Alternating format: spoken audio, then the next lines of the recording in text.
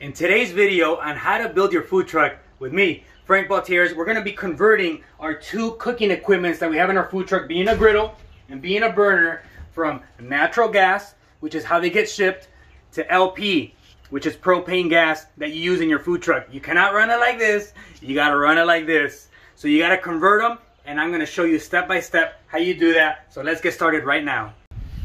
Okay, so I did decide to swap out these propane lines right here.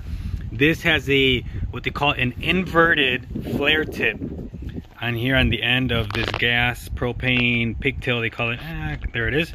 If you can see, that piece right there is inverted. There's two different types. This one makes it fit into that fitting of the propane, the changeover, and these big old things, I got them replaced for I think these are 2-footers or 18-inch ones, one of the two. I gotta look at the receipt, but I'm gonna swap these out because I do not like how that looks. And if I don't like how it looks, then I'm assuming the person that buys this trailer is not gonna like it either, and I want them to be happy with the product. So we're gonna swap these out for these. And we just took our channel locks and just removed it. As you can see, I order a lot of stuff on Amazon, and then we're gonna use the Blue Monster pipe sealant thread. Kind of just place it into that hole right there, and then you spin it around as such, just like that, and then it's gonna get a little tight. And then we take our channel locks right here and we give it a final spinneroonie right there, like that.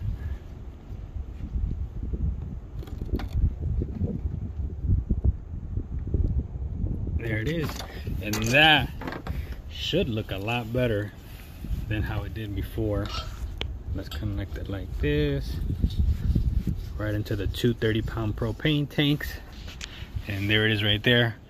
And we can twist that around. Look at that, that looks a heck of a lot better than that one right there. So just wanted to share that, make sure that we're on the same page right here.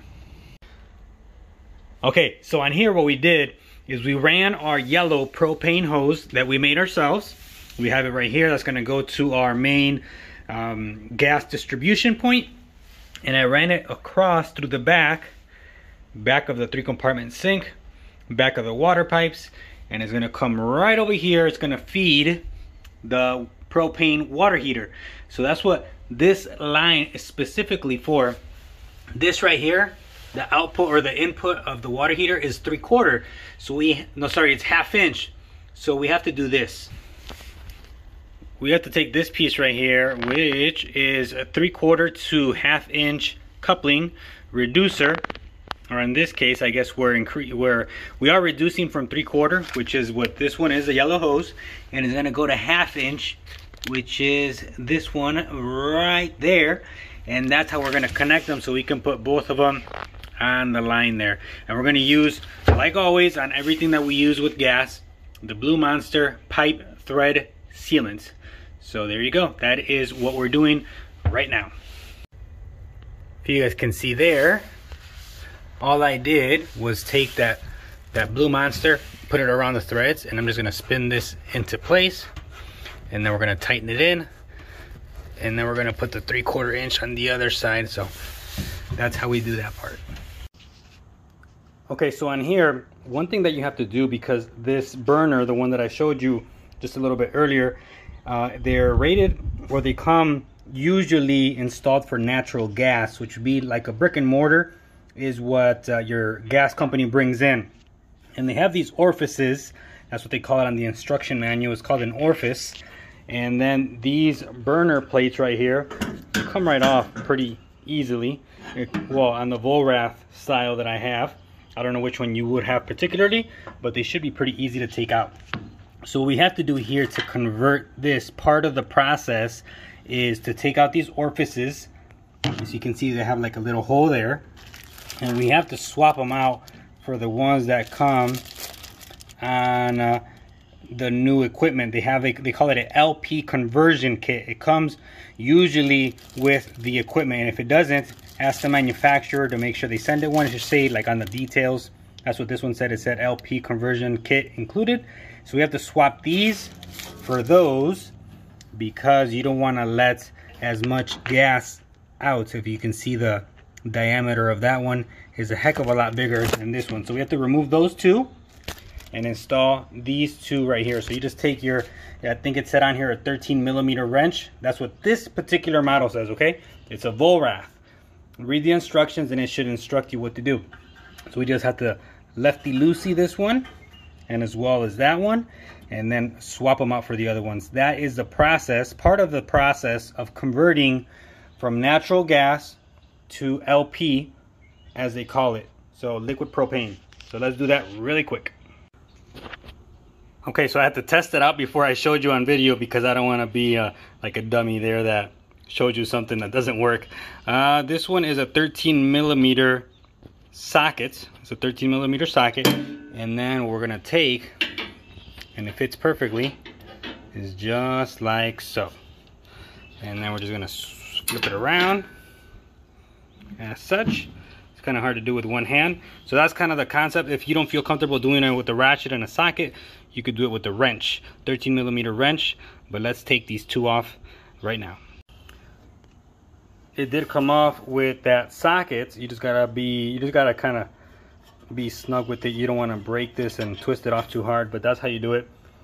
And it's literally, that's what I did. I just took it from what you just saw just a couple seconds ago to taking it off. You just gotta put a little bit of pressure onto it, that way you can hold it. It's kind of hard to do it with one hand. That's why I stopped the video. But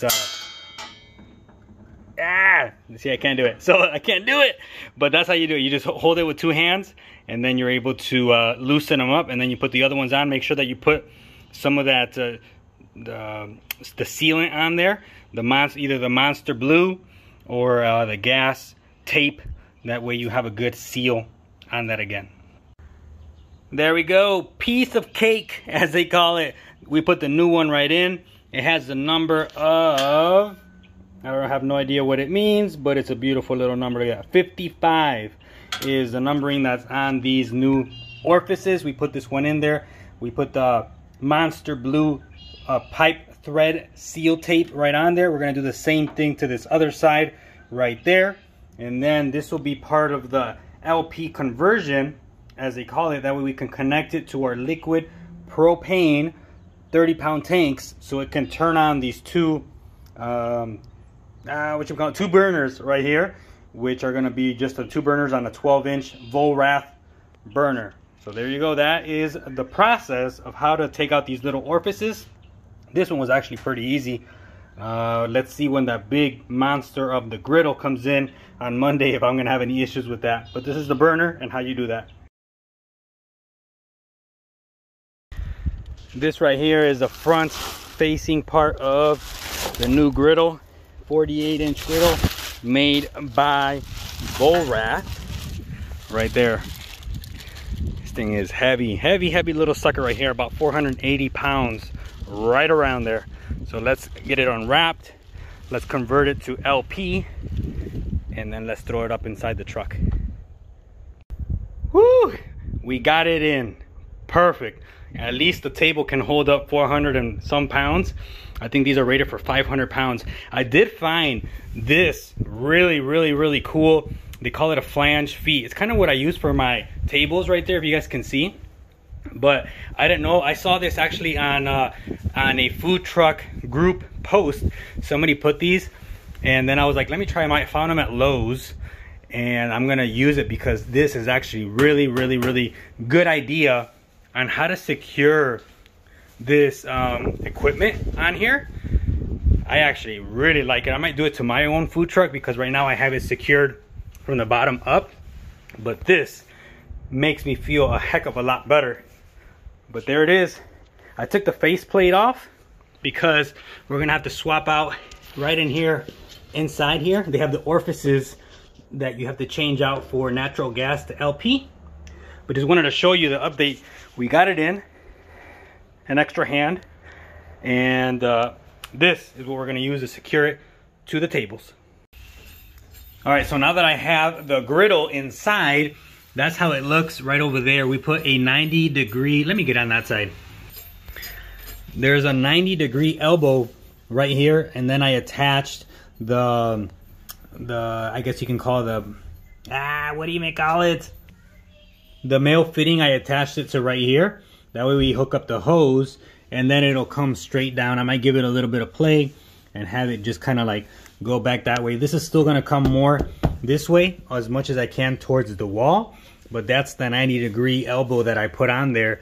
That's gonna be for the griddle itself to provide the propane that it needs. That's gonna come in from right there. All right, we have some success here. I was able to free up this orifice right here. This is how it shows up from the factory. 1, 2, 3, 4 burners on a 48-inch griddle. And I was able to remove it right here. And instead of just showing you that it's removed, I'm gonna show you how I did it on the next one right there. I didn't show you on this one because I had no idea how to do it. Just being very, very direct. But now I figured it out. It's not as bad as I thought. So man, I even love Vorath even more. Woo, man, I'm gonna keep buying this company. If anybody knows any of the reps out there that do like an affiliate, man, please send them my way, because I cannot find any except Amazon. But that's how I removed it. We're gonna remove this orifice now and then swap it out for one of these, and I'll show you how I removed it here shortly. Alrighty, so I put this one back. This is the first one. You just gotta twist this one around a little bit so I can put that screw right back in there. This screw just kind of holds that, I would assume it's a protector. I'm gonna go this way. Like that. That's how they want it. That's how the other ones look. I'll just make it a duplicate. Okay, so what I did here is I have these flex. I had to go buy these. I had a regular one and it didn't work as well. This one right here, I had a regular 8mm combo wrench, the ratcheting style, but I went to go buy this one that has like a flex head, because it's hard to fit into this little edge over here. So underneath you have your U burners right here, and the instructions are not very helpful, so you have to kind of imagine it. So you have this little nut, 8mm right there, and then back here, let me walk you guys. Back here in the back, holding the burner as well, is another 8mm nut. And you need that wrench to loosen both of these up. So you loosen this one up. This is the back of the griddle. You loosen this one up. You loosen this one right here that holds the pilot. You guys can see that's the pilot button or whatever, because this is where you put in your like your lighter. Right through this hole right here, you put in your lighter right through that hole, and that's how you light it up. And these are the knobs to turn on the propane and whatnot. But those are the two that you take off. So let's take them off right now. Just so you guys can see, I'm not doing anything magical here. Just taking out two little nuts that I loosened up with the ratchet set with the wrench. And now we're gonna go to the back. The back one, as I had said, is a little funky back here. You kind of have to find your way. And then once you do it, that's why you want the ratcheting style, because then you get like a quick little turn radius. And then you loosen that one up as well. And you guys can see that burner up top, that U burner is getting loose. So there it gets loose. You just kind of lift it up a little bit. It sits on a bolt right there. And then right here on the pilot, where's it at? Okay, on the pilot right there as well, it sits like on a little screw. And then you kind of just slide it back, and then we come up here, and then now you're able to see the little orifice. This is a natural gas orifice that comes factory installed, so we have to remove it. And you take your 13mm right here, the same thing as a 13mm, and you do the same. You adjust it, and then you take it off. You guys can see I'm loosening it. I'm trying to do two things at the same time here, but that's how you just loosen it, as such, like that. And I think I'm loosening it, hopefully. I gotta get off the phone. But all right, so you loosen it, you take that off, and then I'm gonna show you the next step. Okay, I wasn't loosening it, so I had to just refocus one more time. So you take that off like that, And I was trying to use this tape right here, this Blue Monster thread tape, but to be honest, I just don't like it. That's just a personal thing. So I keep using my pipe thread sealant. You want to put just a thin layer right there at the edge, and then you're going to put the new orifice on there.